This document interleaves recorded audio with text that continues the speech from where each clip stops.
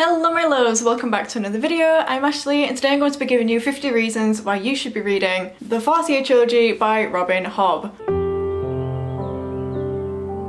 If you haven't seen already, I have done one of these videos before, but for the Bone Season series, and so I thought I would continue with one of my next favourite fantasy series, which is this one by Robin Hobb. If you don't know, then this book follows Fitzchivalry Farseer, who is the bastard son of a prince, and at the beginning of this book, as a young child, he is abandoned on the palace doorstep to be returned to his father. However, his father, who is currently the prince in line to the throne, he abdicates the throne in shame and just leaves. This leaves Fitz to be raised by the stableman because people don't really know what to do with him since he is technically of the royal family but not entirely, until he grows up a bit and the current king decides that he would make a really good royal assassin because his status means that he can attend royal events but not be too focused on because he's not entirely a royal. This is very much a political fantasy and it does also feature magic, so there's lots to go at here, but instead of babbling on, let me give you the 50 reasons why you should be reading this book. If you haven't read this series, then hopefully I'll convince you. If you have read this series, then hopefully you can relate. But let's just jump right in. I think you should read the Farseer Trilogy starting with Assassin's Apprentice by Robin Hobb because, as I mentioned, we are following the royal family, which means that everything in this has a sense of grandeur to it. Everything's regal, everything's just a little bit fancy amidst the mess of the world, and so it's just quite fun to read about that kind of thing, I feel. This series has an incredibly vivid setting.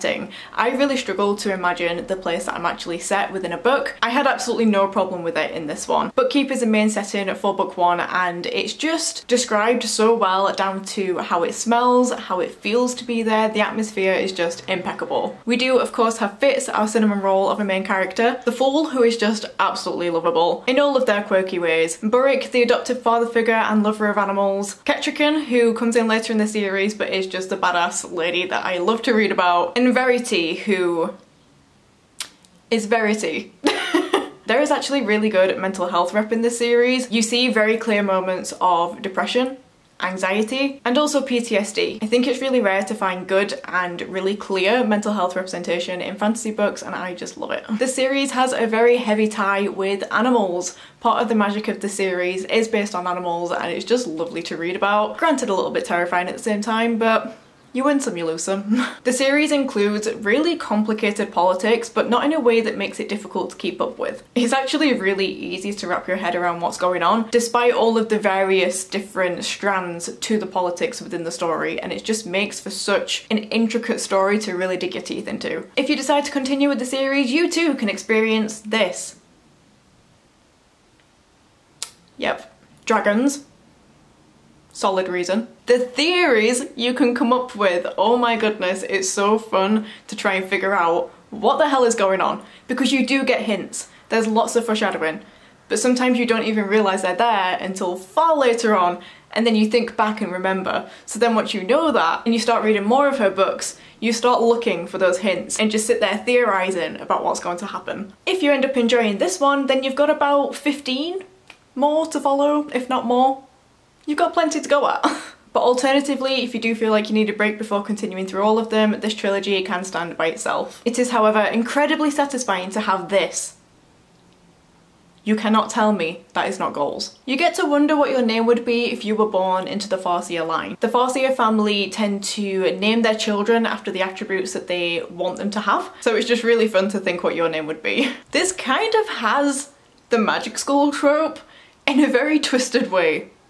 But it is there. There's also zombies of a kind. Maybe. They're not called zombies, but they're very zombie-like. You will never have an author make you feel so strongly towards characters. Whether it's love, whether it's hate. Stay tuned to find out. As well as the theories that I mentioned figuring out earlier, you have literal riddles that you can try and solve throughout the series. The Fool speaks in riddles a lot of the time and a lot of them are prophetic riddles, and so trying to figure out what the hell they're on about is just part of the fun. We basically have a cinnamon roll character floundering his way through while swinging an axe. Let me tell you, he is definitely not perfect at everything and that's kind of refreshing to see. At the beginning of each chapter there are tidbits of history and it just makes it feel so authentic because you're literally reading a history book about the world that we're reading about. There are two types of magic in this book and both of them are just fascinating.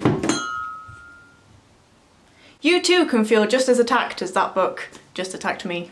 As I was saying, there are two types of magic in this book and they're both just fascinating to read about. You have the skill and the wit. Learning the differences between how they're used, what they are, and also the attitudes towards both of them is just so intriguing. It really is. It's also an incredibly unique type of magic. I haven't come across any other fantasy book that has something like this. There are similar things because it is ultimately a connection with the mind, but it's different depending on whether it's a human, whether it's an animal, and also what you can do with it that makes it feel incredibly unique. This series definitely has very strong themes of court intrigue and the games that people play at court, so if that's something you're into, definitely read this one. You get to see Fitz grow from young boy into late teenhood, I think it is, so you are with him for so many years and you can't help but love him. It really is baffling to think back on the first book, having read all of them, because the difference in where we are from beginning to end is just incredible. And let me tell you, the sense of accomplishment you get when you've read these three books is second to none with how big the second and third book are. You also get that sense of accomplishment 5 times over once you've read all of the books, because that's a lot of books and you definitely gain bragging rights for that. If you do end up loving the series and you are a book collector, there are so many beautiful editions of the series out, in particular an illustrated edition, which I think would just add another element to the series that would be really fun to see. The friendship between Fitz and the Fool, I love them. You'll come across a whole host of adoptive father figures in this series, considering Fitz's own father just bows out and leaves. Have some adoptive ones instead. If you're a fan of annotating, this series is for you, because there are so many things, not only the theories, not only the riddles that I've already mentioned, but there are just so many little notes of wisdom, so many iconic scenes, so many moments that you want to remember, that this is just an annotator's dream. It feels like a different take on assassins, because as I said, Fitz is the royal assassin, and that's a large part of the series. However, it's definitely not overridden with scenes of Fitz just murdering people. It's almost as if we know of it, but it's kept just as quiet as intended. He is a secret assassin and I feel like that's done really well. Robin Hobb is just an absolute staple when it comes to the fantasy genre. She's very much up there with the likes of Sanderson, Rothfuss, Martin. If you're a fantasy fan, I just implore you to read her. Because of how long you spend with these characters, this is a story that just buries itself into your soul.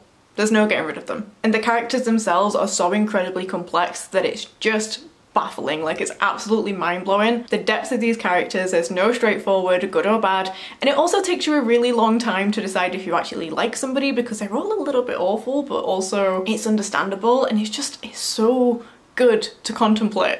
It really does make them memorable and authentic. You will never see a greater appreciation for horses. This is their time. I don't think I've ever seen the love and the innocent obsession of a young boy portrayed so well on page. There are so many hardcore fans for the series that if you read it and you love it, you will definitely find people to fangirl, without a doubt. If you like the arranged marriage trope for political reasons, this series, full of it. Absolutely full of it. A direct quote from my reading journal in which I write down my thoughts as I read. For book 3, sad from page 3. Every single time you think you're reaching a lull in the story at all, the tension will once more begin to rise again, and it really does keep you on your toes. Just to throw in some more tropes, we also have the found family trope, which I think we all love. The series does not shy away from the gruesome details. We see lots of fighting, and also just like injuries.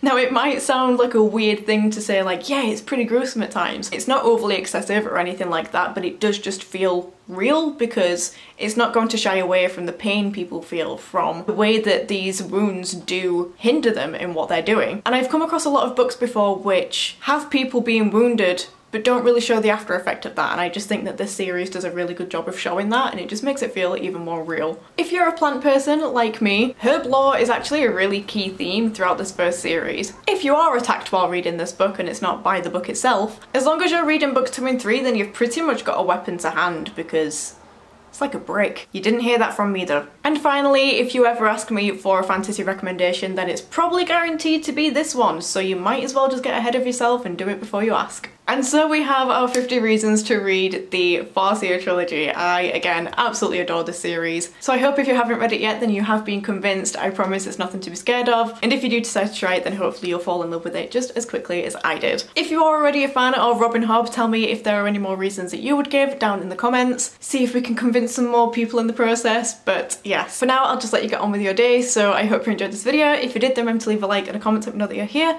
If you're not subscribed already, then please consider doing so. Down in the description box you'll find information to all the books I've just mentioned, all of my social media and other bookish stuff as well, so be sure to check that out if you haven't already. But for now, I hope you're having a lovely day and I shall see you next time with a new video. Bye!